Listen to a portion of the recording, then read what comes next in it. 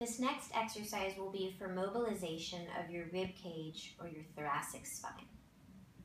I'd like your knees to be bent and your feet flat on the mat. Your hands are going to come to the base of the skull with your elbows in your peripheral vision, so not pulled back. You're going to lift the hips up into the air, and you're going to massage the spine by rolling the foam roll to the base of the rib cage and to the base of the neck, with your body staying parallel to the mat. Taking your big breath, inhale and exhale. There may be some areas that feel more restricted than others.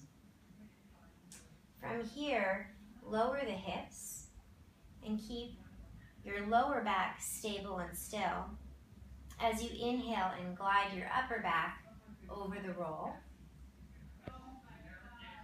And exhale and curl up.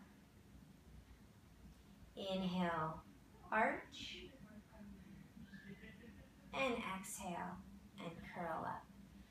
You'll then move the foam roll down the spine and you'll do the same thing. Inhale, arch, exhale, lift.